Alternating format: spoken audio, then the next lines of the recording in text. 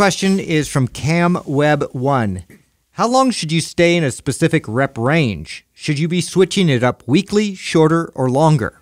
So, really common question. Now, one answer that I've heard often that I can see the value in, but I also disagree slightly with, is to stick in a rep range until your body stops responding. I get the rationale behind that. There's some value to it, but here's why I tend to disagree with that. Once you hit a plateau in your training, getting out of a plateau can be a little bit of a difficult thing. Can kind of be a part of it. Not to mention it's like on a spectrum, right? So it's like when you hit the hard plateau, your progress was already starting to slow down. Yes. Leading up to that. So in the perfect world, you know, and of course there's going to be an individual variance with everybody, right, with this. But in a perfect world, you're transitioning out of a rep range after you've peaked, right? You've peaked and seen the max results from that rep range, and then you're transitioning to another rep. Before the plateau. Yeah, well before the plateau even, right? And so you're probably you want to land somewhere between plateau time and peak and somewhere in there. And that's why we've geared most of our programs in that 3 to 4 week range. And, you know, some studies will show that it's up to 6 weeks where people are seeing phenomenal results from a rep range or a program before they have to transition out. But we find that kind of sweet spot. And it's, of course, again, the challenge there is the mental discipline part of it, like to be able to then transition before, right as you're feeling like you're just in the groove, like you do hit that, absolutely, you do hit that peak, you know, and it's contagious. You know, I would say, I'm good at this now. Well, when you guys say that, this is, we do this all the time. We admittedly say this, totally, like getting stuck in a phase where, you know, you're getting strong and you hit a PR and it's like, oh, next week I want to do it again. Oh my God, I'm seeing more strength gains, and you get addicted to that. And more often than not, we probably stay in rep ranges longer than we should, especially when we know that sweet spot is somewhere between that 3 to 6 week range. Oh yeah, you can get addicted to the sweat and the pump that you get from high reps or supersets. You can get addicted to the strength that you get from the low reps.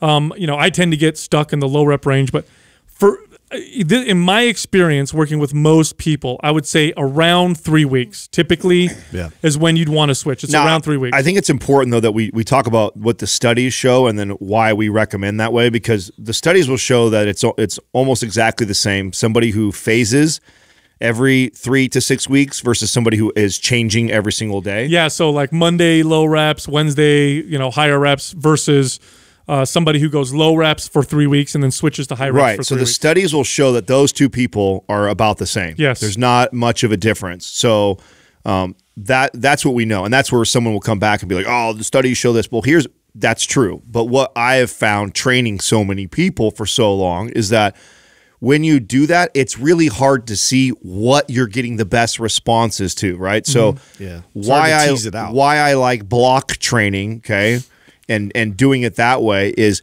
staying consistent with it for a little bit gives us enough time to kind of like, oh, okay, wow, I noticed when I transitioned to this rep range, I've seen all these benefits, and it's easier for you to attach things to a way of training for your body. I think it just gives you, it's better data for you to get feedback and learn about your body and how it responds to ways of training versus, you know, muscle confusion, you know, theory of just throwing different exercises, different rep ranges all the time. Every week you're constantly, you know, quote unquote, confusing the body.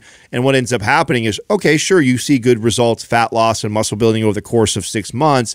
But then if you ask that person, well, you know, what do you benefit the most from? Do you benefit the most from low rep ranges, high rep ranges, or do you notice that you get inflammation when you train this way, or do you notice you get achy joints when you train that way? Or, you know, they can't answer that because they have so much inconsistency with the way that they train that they have a hard time isolating how their body is responding. Yes, and now the other reason why I support the blocks is because there's a different mental space that goes into training in different rep ranges. Like if I'm going to the gym and I'm training in the 4 or 5 that's a good point rep range with longer rest periods, it's a different mental state. I'm going in there to lift heavy.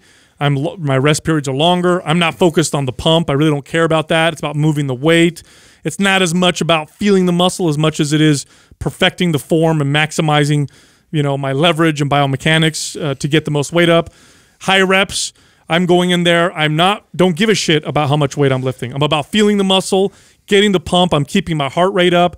It's a completely different feel.